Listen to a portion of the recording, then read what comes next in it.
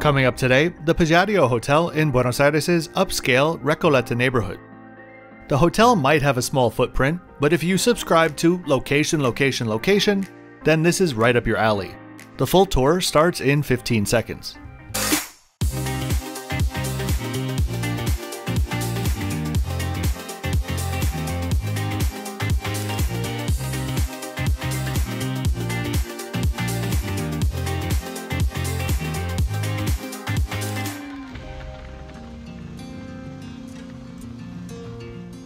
Hi there, and thanks for watching today.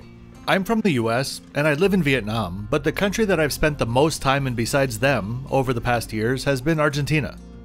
What I love about the city is how much parks and urban plazas play a part in life in Buenos Aires, and this MGallery property is located directly on one of the best in the city, Plaza Rodriguez Peña, and is actually built on the former site of Peña's residence, which was incorporated into the design. For more specific info about my rate and booking method, what I think a fair price for the room would be, and my roster of videos in queue for the next coming weeks, please check out the pinned comment below. One very quick note about Argentina in general. They're in a never-ending currency crisis. Prices that you see in any of my Argentina videos are posted based on the official exchange rate to US dollars. Of course, those prices can be cut essentially in half if you use the much more popular black market exchange rates. The exterior of the hotel is modern but unassuming. Due to the smaller size of the hotel, the majority of the common spaces are located in this elongated reception area, which leads to the bar and then to the restaurant space in the rear. The decor throughout the hotel is stylish but understated, especially for an MGallery, which sometimes features some pretty over-the-top design languages. Let's take a quick look at the exact location. Located in the northeast of the city, the Palladio is an easy 30 to 40 minute drive from Ezeiza Airport, the primary airport in the city, but is also much closer to Jorge Newbery, which serves domestic and regional flights. On Callao Avenue, just a few blocks away from Santa Fe Avenue, the hotel is on the southern edge of the upscale Recoleta neighborhood, famous for its architecture, cultural institutions, and the strangest looking library on earth. If you've ever heard about Buenos Aires being referred to as the Paris of the South, that has a lot to do with the architecture in this popular tourist area.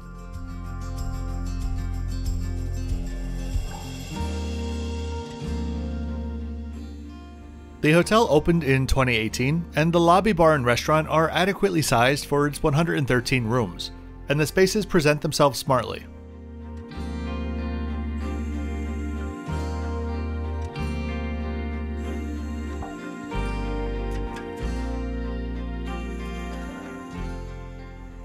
Up on the 11th floor is the small spa and fitness area, as well as the outdoor pool. This pool, which you'll see is nothing really that special, is consistently used as the cover photo for this hotel on many booking sites, and I just don't understand why. The hotel has a lot going for it. There's nothing wrong with the pool, but it's certainly not a destination in and of itself.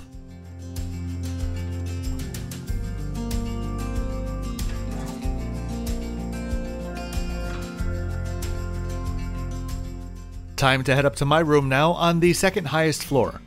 I always enjoyed the casino-like elevators. Felt like I won the jackpot every time I reached my destination.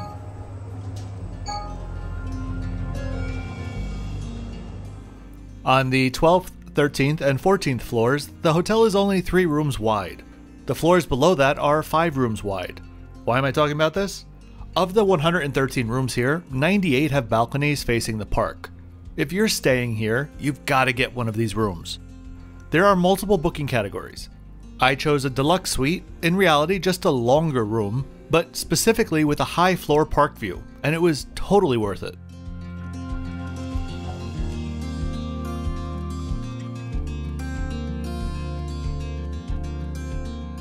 I really do love deep rooms like these. If I knocked something in the room, it would have to be the variety of throw pillows and the throw runner on the bed, which is just a pet peeve of mine. If it wasn't just washed, please don't put it on my bed, but I digress.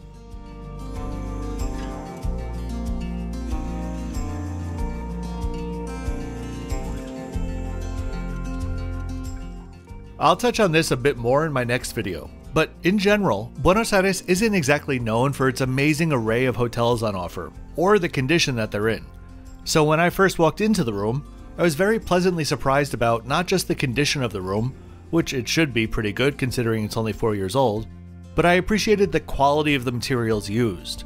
Because of currency restrictions, it's very expensive to import materials into Argentina, but the developers here were clearly set on offering a world-class product.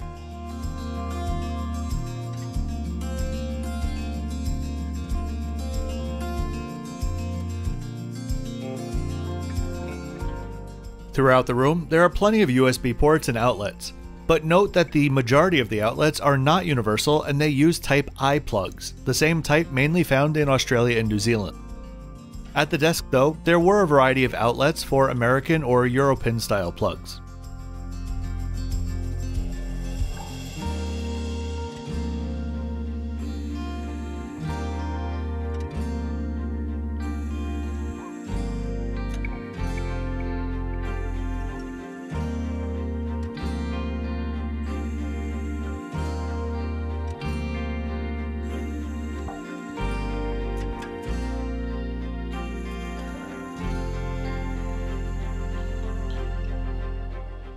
The mini bar had an espresso machine, and at least by Argentinian standards, the mini fridge was pretty well stocked.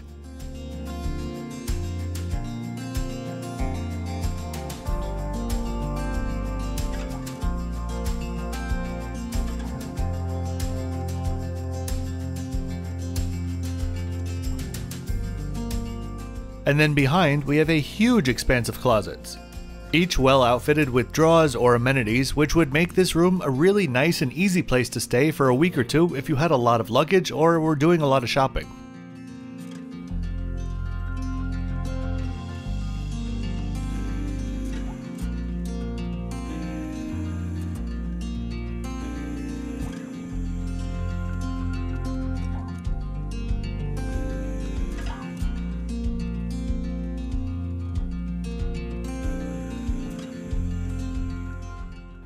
The creams and cool brown tones continued into the bathroom, which was laid out very nicely with a bathtub, toilet, and bidet in one room, and a separate shower on the other side of the vanities.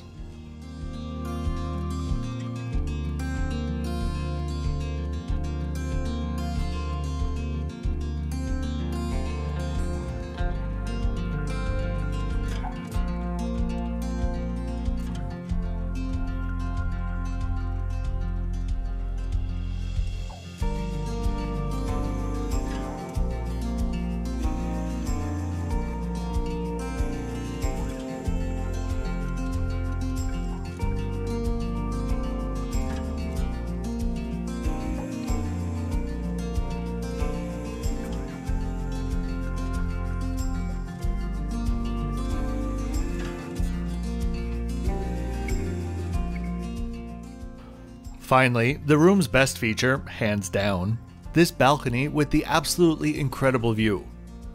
While some other hotels offer a similar expansive view, very few of them in Buenos Aires will afford it from your own balcony.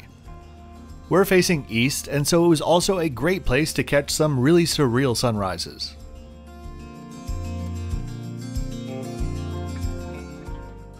Wouldn't you know, that's a perfect segue into a moment of marketing. I really do hope you're enjoying this video so far.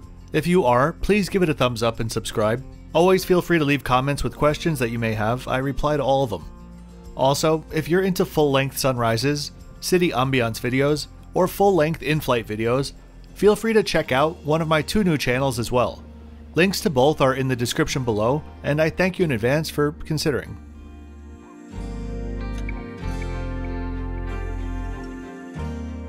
Time to head down to breakfast. The restaurant's a decent size, but the service and the food left a lot to be desired.